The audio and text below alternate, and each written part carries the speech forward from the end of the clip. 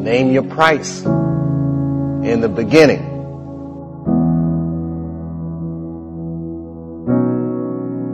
You have to stop looking at what you don't have and what's not happening for you and start appreciating like what you do actually have.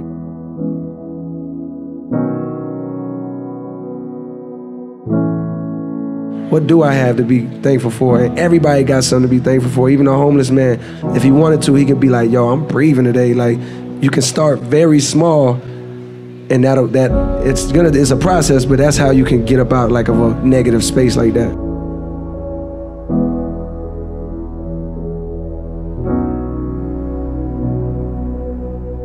What I'm telling you right now, what I realize is like the monetary, the material, even the success and like the things that you place your importance on never can satisfy you and ever make you happy because they never end.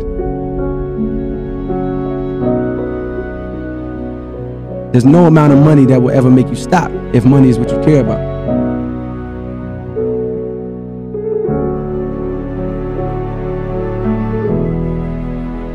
You can never get enough of that. I realize that it's like it doesn't stop. It keeps calling you. It's like a drug.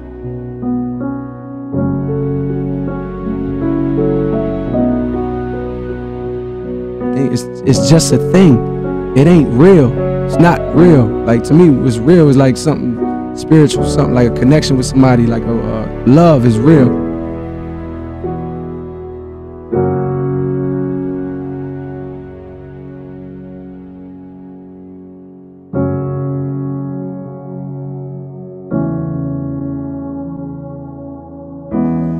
Everybody wants to make it, and you might not make it.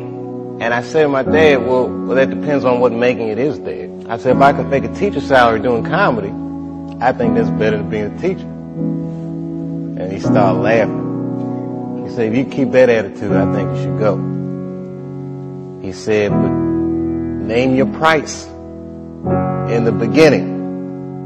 If it ever gets more expensive than the price you name, get out of there.